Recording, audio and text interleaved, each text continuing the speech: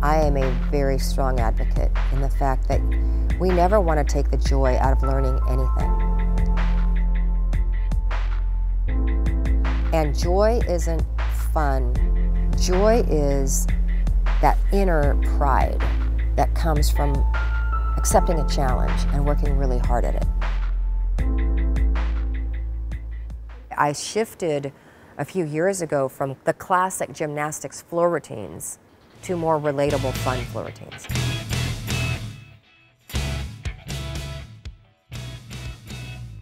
Our floor routines are not that well respected internationally in the elite world, but it is proven to be exactly what college needed.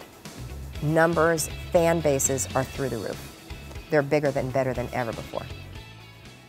I've been doing gymnastics since I was 3 years old. It wasn't necessarily that the Olympics was the goal ever, but that's kind of what was placed in front of me because that's what my talents were capable of.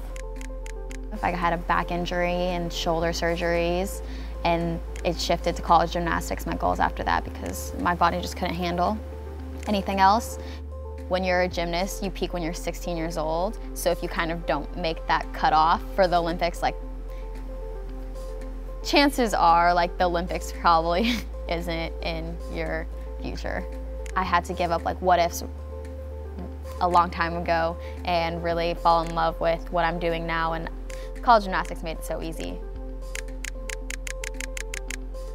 I came to UCLA to be their choreographer and their dance coach. They offered me the head coaching job. In my mind, a coach was tough-minded, relentless. They had all these coaching quips and phrases like, go hard or go home. And I was horrible and our team was not good.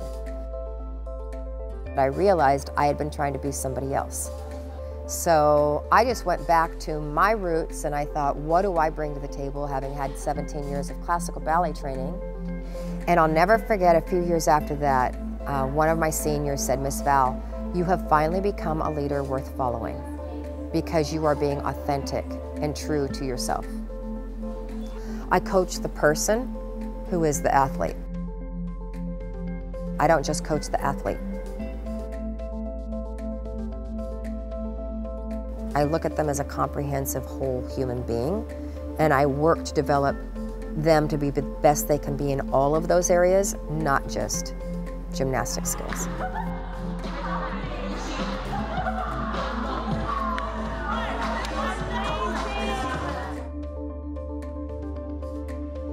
I used to wonder, like, why we continue to go when we know it's kind of over after this, but I think that's almost the beauty of it all, when you realize that you can't take anything in life for granted because it's not forever. This is it. 3, 1, 2, 3, 3!